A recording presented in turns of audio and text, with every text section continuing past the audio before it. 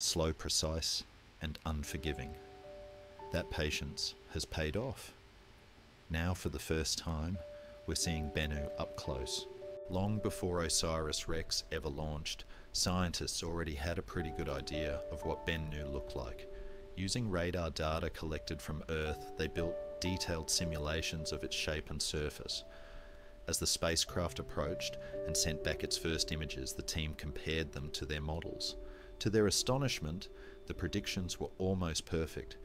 When OSIRIS-REx closed in to just 20 kilometers, Bennu came into full view, a dark, rugged world covered in rocky debris.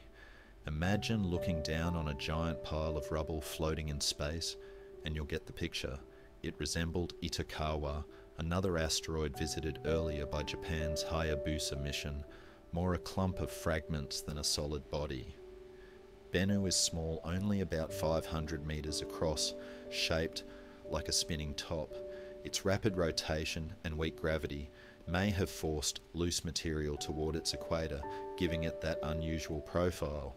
Classified as a carbonaceous B-type asteroid, Bennu is among the rarer kinds, possibly born from collisions